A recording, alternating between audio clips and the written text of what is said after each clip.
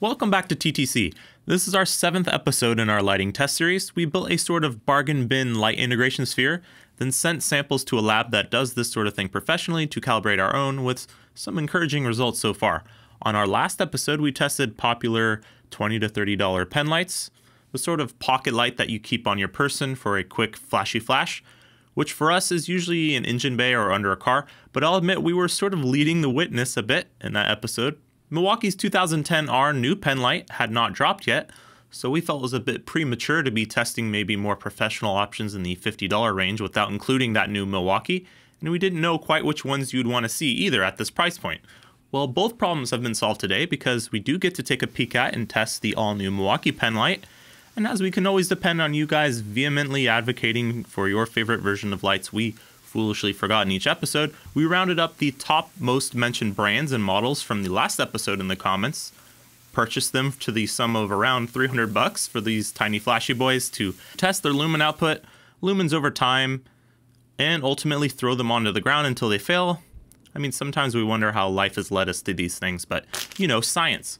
Anywho, we're going in order of advertised lumens today, which starts out with the LED Lenser P4R Core for $50. It advertises 200 lumens on high, the lowest today, but comes in the most substantial packaging. The P4R is like most lights today in that it has a separate 10850 size lithium-ion battery, though this being the only one that charges exclusively outside of the light by plugging a micro USB into the battery itself, which has its pluses and minuses. If you have a spare one of these, I suppose you could have no downtime, though charging it requires opening the light each time versus the others today. Its 200 lumens has a very nice even spread, good for those close-up stuff in our experience. In an engine bay, at least when fully charged, this light output feels pretty adequate, but not super bright. And well, since most of these lights' lives are not going to be spent exclusively in your hands, let's face it, this one's length, weight, and aluminum body scores it a mouthfeel, yes, mouthfeel rating of 7 out of 10. Pretty good all said. But let's see those 200 lumens. Are $50 lights fibbing as much as bargain bin ones?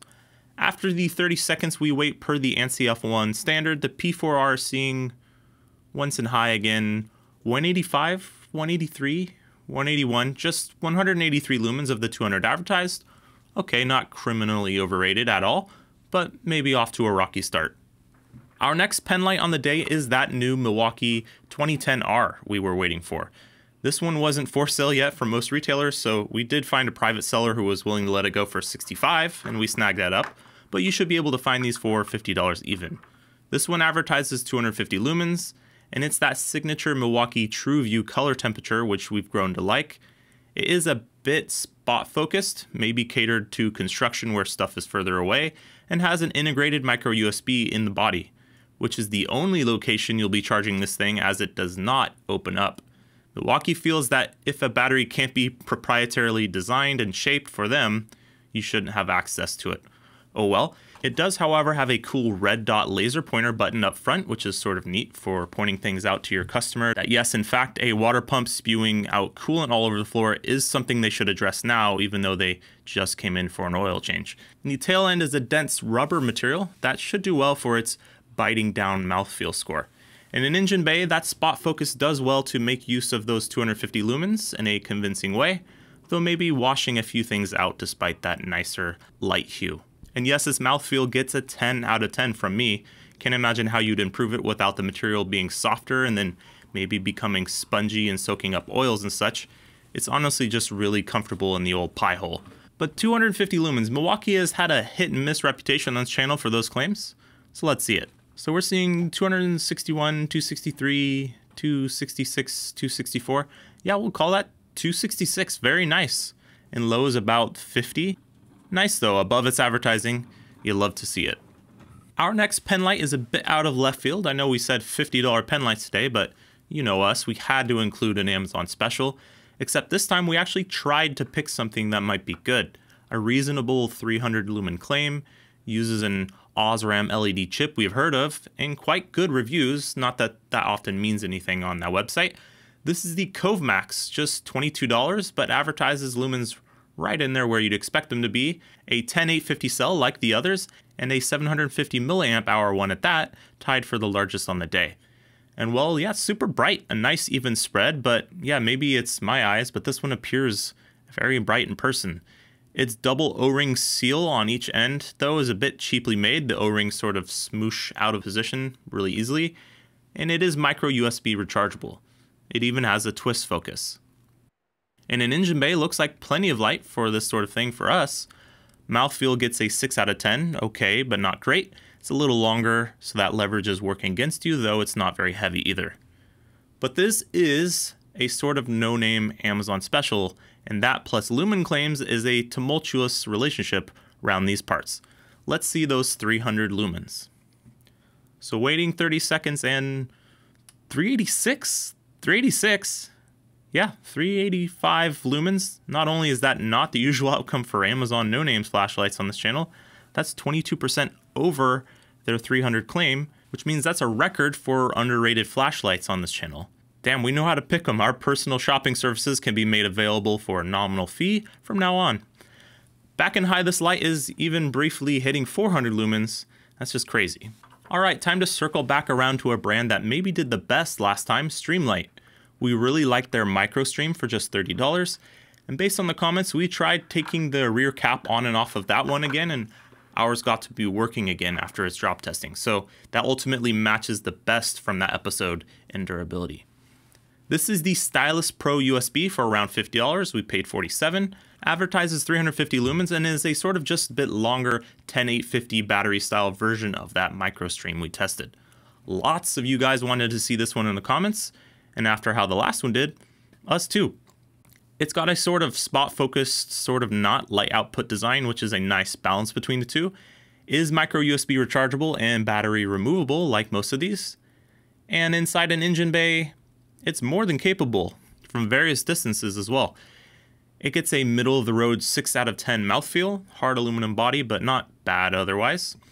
It claimed 350 lumens and does appear pretty bright in person. Looks like it's seeing though 366, 365. Yeah, a solid 365 there, or 15 over for 4% up on their claim. Very nice. Low is about 90, 100, 110. Good stuff. Our next most powerful pen light was the most requested model and brand from our last episode, the Coast HP4R. Coast is known for being a higher value option among lights, but their pen light specifically is the most expensive on the day for us, being $57. With that, you do get an advertised 385 lumens, a nice twist focus, and some of the nicest spread of light we've seen in this class. The Milwaukee color temperature-wise is nice, but this one in particular is just super crisp and clean, in my opinion at least. The top button, aluminum housing though, a bit too proud compared to the button. My thumb's not abnormally large, but still hard to press down, sort of requires a more pointed effort. It takes USB-C, which we like to see, just more pleasant to use. And the build quality on this one is super nice. Everything is just buttery smooth, like the USB cover, the twist focus as well. And in engine bay, it does look bright. That uniform lighting makes more sense for how we use it, and that twist focus is there to hone in on smaller areas without bleeding over when you need to. The Coast also gets 6 out of 10 on the mouthfeel, nothing remarkable, a little bit shorter but also a bit heavier than some of the others. In the old integrating sphere, we'd like to see 385, so let's take a look. It's seeing 380, 376, 375, yeah, about 378, close enough to be spot on for our bargain bin sphere here. Nicely done. Last up and highest lumen rated is the Nebo. This is their latest pen light offering and had some monster specs for lights of this size, so we wanted to give it a go. This is their Inspector 500 Plus, a 500 lumen pen light, just for around $40 to $45. We picked this one up for $40. Its metal power button at the top sort of jiggles around, but it does serve as a small magnet when needed, so that's kind of cool. This one has a few tricks up its sleeve. This shroud, when pulled down, offers a small area light, like a 360-degree mini flood. And while 250 lumens on high, you can hold down the button for turbo, which reaches as much as 500 lumens, I guess for signaling Batman or something. It's micro USB, and its ends are a bit more bulbous than the rest of the field. Not that it can't fit in a pocket though. Obviously in an engine bay, this thing is bright enough. Its little area light might prove useful for your application. Who knows? It's sort of cool either way, and you're not exactly paying extra for it.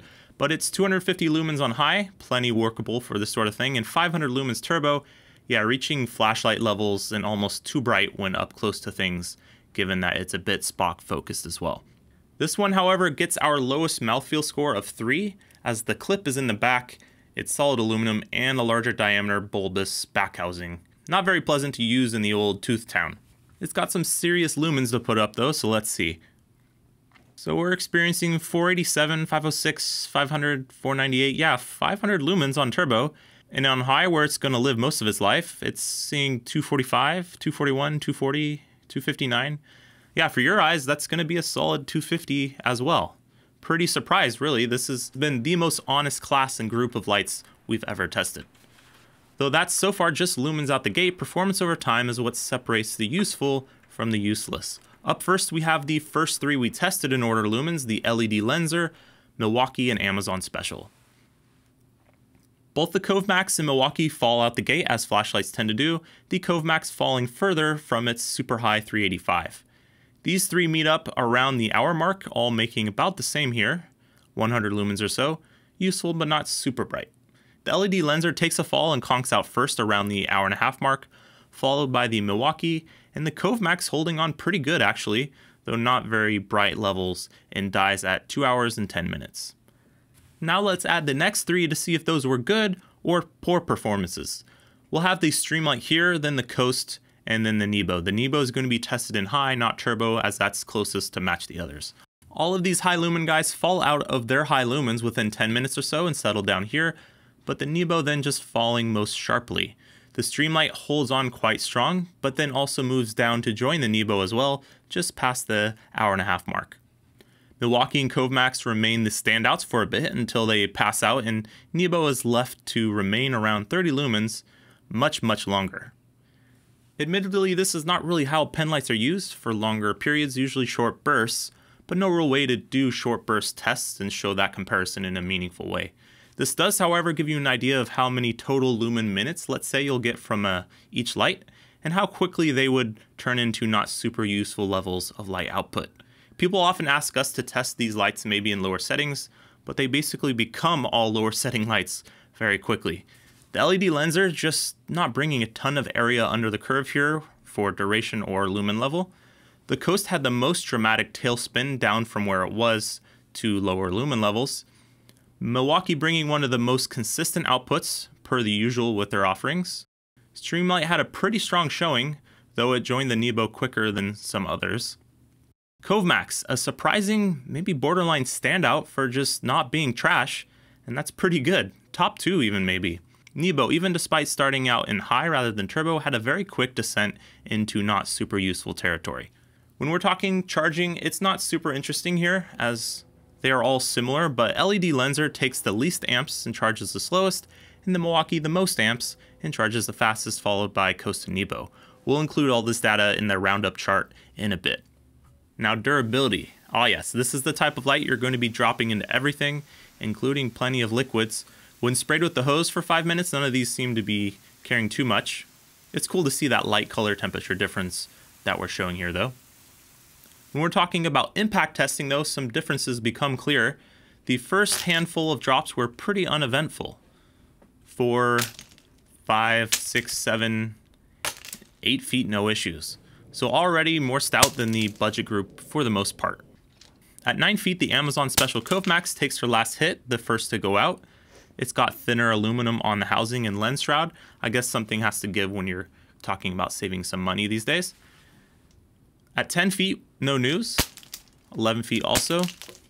At 12 feet, the Nebo's off and she's not coming back on. Nebo's out, but we got 4 more.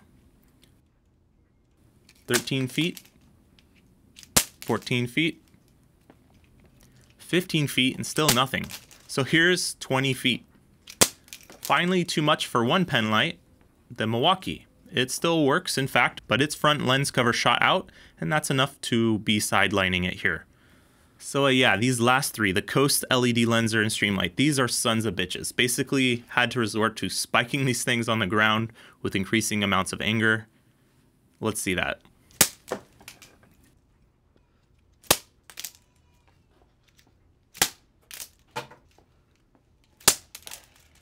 and to no avail. These three deserve a Viking funeral if they ever kick the bucket. Well done to these guys. So here's where you can see all of the results. We got brand, image, model number, price, advertised lumens, and measured lumens. Only the LED Lenser today came out under, and I mean, even that would be hard to notice when putting out a clean 200 versus this 180, 185. Impressive category, especially for Amazon not letting us down for once. Their runtime can be seen here. Their battery capacities here. The LED Lenser having the smallest battery, likely because of that micro USB slot they needed to make room for. That's a shame because it's also charging the slowest over here. Not super impressed with that design. And here we're going to be using Lumen minutes, a common suggestion from the comment section and a good one. Average lumens might favor a light that dies quickly. Maybe it only lasts, let's say, 2 minutes, but makes 800 lumens in the first and 400 lumens in the second minute. That's a very high 600 average. So this is more like lumens per minute totaled, boom, lumen minutes. How much light it can put out before dying. The Cove Max somehow takes this, that large battery helping, followed by the Streamlight, then Coast in Milwaukee nearly tying despite that Milwaukee starting out much lower, then the Nebo, and then the LED Lenser, again likely from that small capacity battery.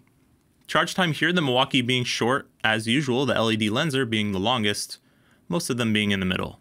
And here we have durability out of 10. While the Cove Max was first to die, it lasted longer than the majority of our budget PenLight testing. Mouthfeel is highly subjective and a bit silly, but also not a lot of variation on these lights either. The Milwaukee is best because they tried to be, and the Nebo is lowest because they needed a wider base for that magnetic use. But not great for the old cornhole. That leaves us with our picks. The Streamlight, again, getting our auto technician recommendation for just being all around good, never bad, plenty of light, and nearly indestructible. Remember to tighten that rear cap when the thing stops working. Though even for a tech, it would be hard not to also suggest the winner for features overall, the Milwaukee. You can tell they just tried a bit more at every corner. 10 out of 10 biting on the business end because they tried and added a rubber shroud to do so. Only light to charge faster than it drains because they tried. Has a laser pointer and is very durable. The permanent battery though, always a downtime and no quick swap battery action, which for auto tech favors that Streamlight again. Then value, I mean, come on, Cove Max, what a guy, 22 bucks, basically half of most of these. You could buy two and have a backup. Crushed it here with over delivering on lumens, which helped it here to make the most lumen minutes. And this group, maybe not as durable, but still more durable than the average in our experience. You can't be mad at that. But when we're talking about that value, our last budget PenLight episode had some standouts. Here's how the $18 Energizer and $30 MicroStream match up in black and orange on the graph. That MicroStream still just looking pretty good, even compared to its bigger brother if you want to save 20 bucks. And it's an 8 out of 10 in mouthfeel for being shorter. Plenty to like from the offering today, not a ton of disappointments. The Coast looks and feels like a very good light and has a very pleasant light quality, but in this group just didn't stand out as much in the specs as some of the others, especially for $57.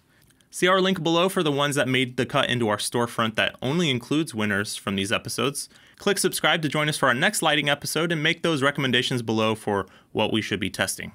Thanks as always for watching.